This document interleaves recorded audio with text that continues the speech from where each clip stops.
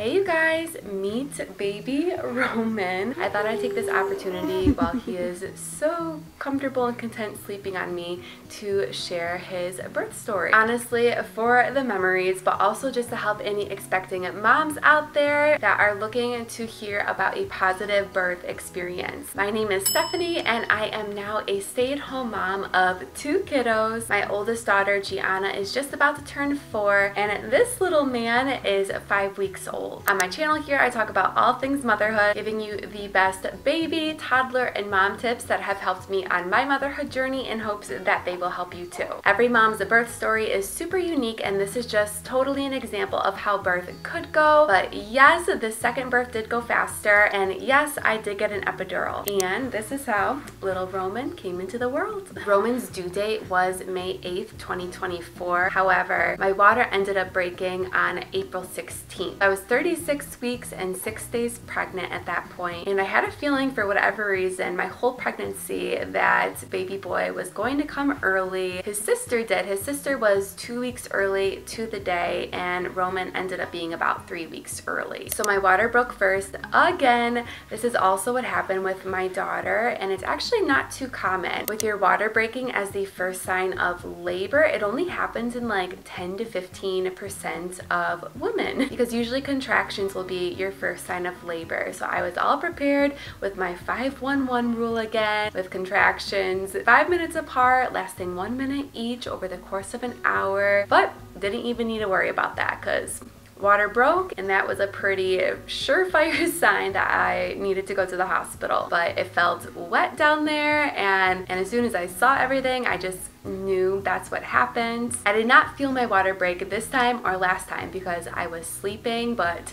the evidence was clearly there. So first I called George. My husband was already at work at that time and I just told him, guess whose water broke? And so he left work as soon as he could to just come back home. And then I called my OB's office like after hours line next just to confirm that yeah, my water's broken. Next step, should we go to the hospital? And then so she said yes, and then the third call was my sister because she was like our call person to come to our house and watch Gianna while we went to the hospital. I feel like so calm talking about all of this now, but in the moment I just remember my heart rate going so fast and I was just like shaking pretty bad just from being nervous because I know like the night before on April 15th I did finish a bunch of baby stuff that was on the list. I like had cleaned bottles, sterilized them, cleaned out my car because nesting. But the one thing I had not done yet was like meaning to do that week was pack my hospital bag. So I had nothing packed. Then Gianna woke up and just like saw me with the suitcase and like wanted to help and everything. But my mind just felt so flustered and again I was so shaky, just like trying to hold it together until George got here. I remember like wanting to get to the hospital but also not feeling in a rush at the same time. Like once George got home, he cooked us breakfast, we ate steak and eggs because I definitely wanted to make sure that I was well fed. And I remember it hard trying to get ready because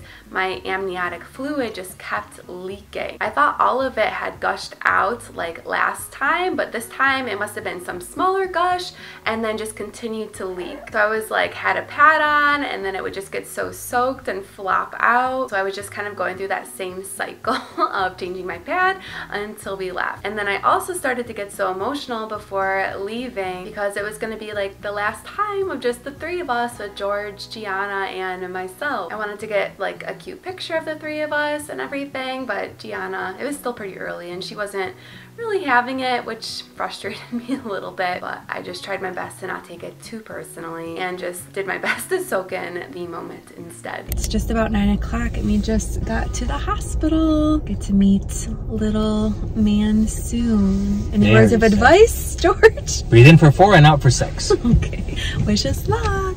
And then we got to the hospital right before 9. It was like a 15-20 minute drive, not too bad. I was having 0 contractions again, just like last time. So I was feeling pretty good, walked into the hospital and got all checked in, and then went up to the labor and delivery floor. And then our labor room ended up being 332, which we thought was kind of cool because Gianna was born at 3:32 in the afternoon. So once we got up there, I just like continued to leak my fluids. I felt so bad. It got like all over the floor, but what can you do? And then the nurse hooked me up to all of the belly monitors for myself and then baby, and got all of the vitals and good stuff like that. And then around 10 o'clock, I ended up getting checked, and I was 3 centimeters dilated and 50% effaced. I still wasn't feeling contractions at this point either, so we did kind of have that conversation about starting Pitocin, which is like a synthetic oxytocin hormone to signal to your body to get those contractions going. Originally, I kind of wanted to avoid this, mostly just because I wanted like my own body to go into labor, but then we talked about the pros and cons of starting Pitocin, and pretty much since my water had already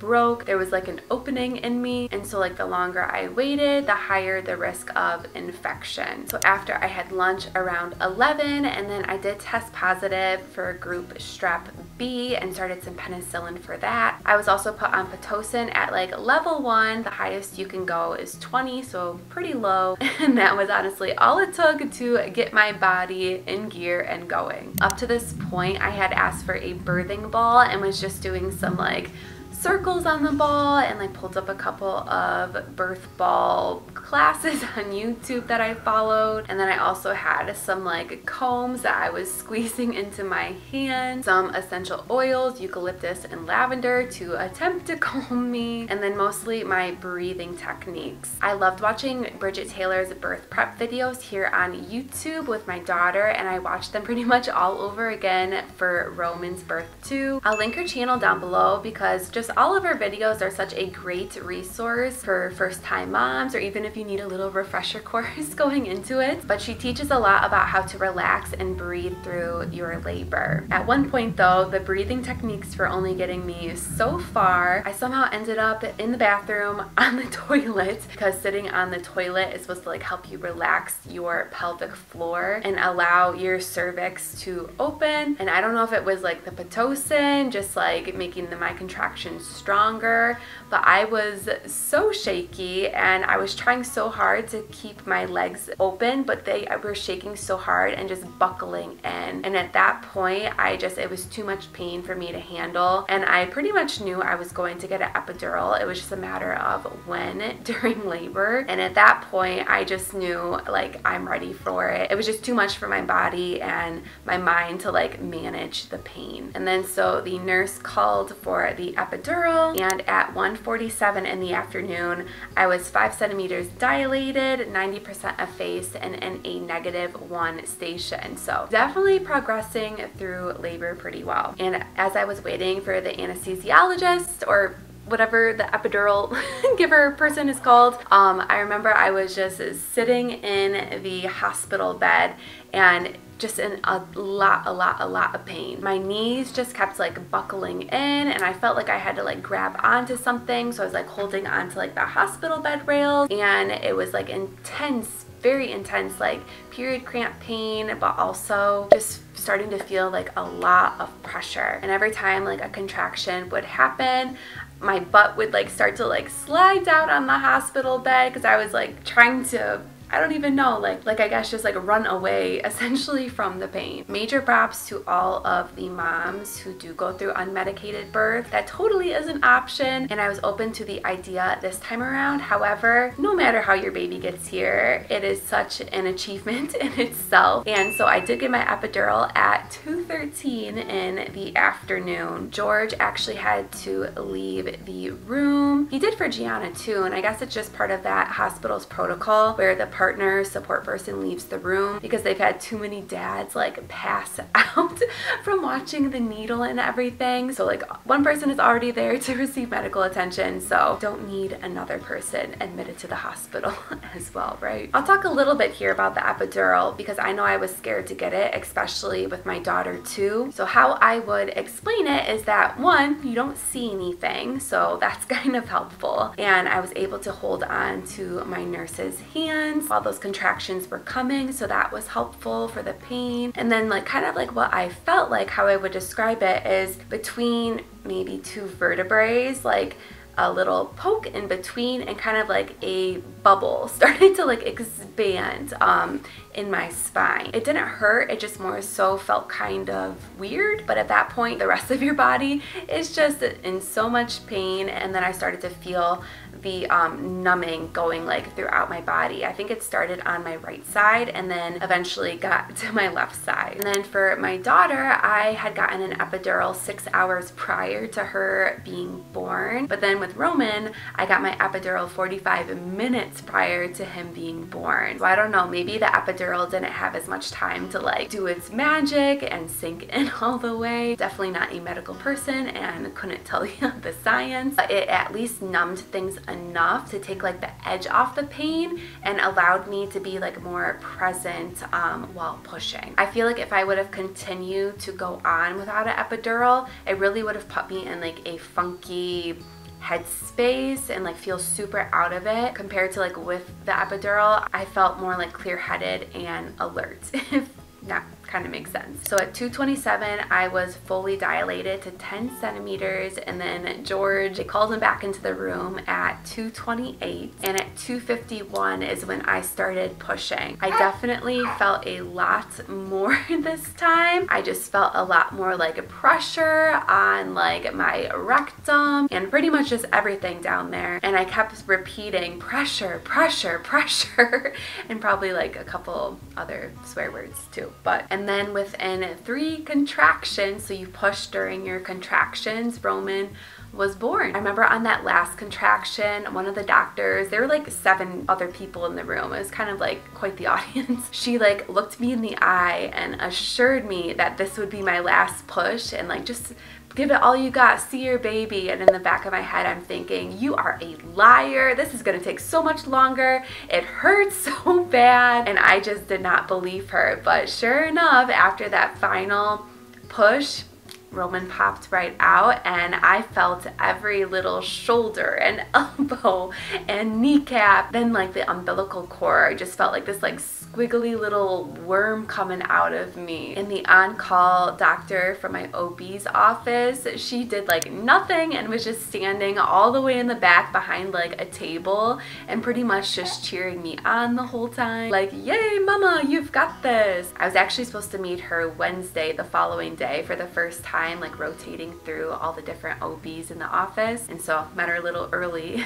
giving birth. And so yeah, I pushed for like 9 minutes, and then the nurse quickly like let me hold Roman, and my hands like cupped his little private parts. I'm like, oh my gosh, it's a boy. And I just felt so relieved to like be done with all the burning and the pressure and the pain. And I forget how soon after, but it wasn't too long, probably within 5, maybe 10 minutes, the placenta was ready to come out, and the doctor asked if I wanted to see it. And I'm not sure if this will be our last baby, but I was like, okay, yeah, sure, I'll take a little peek at it. So I was just kind of curious, you know, it's been living inside of me for so long, and heck, I created it. So I kind of felt it like just like slip right out, and then it's pretty sizable, like this big, but the doctor was like playing with it and like opening it like a piece of meat or something. And so Roman was born at 3 o'clock on the dot, 6 pounds, 12 ounces, and 18.5 inches long, which was much more petite than his sister was. So just holding him in my arms, he felt so small, and like I was almost going to like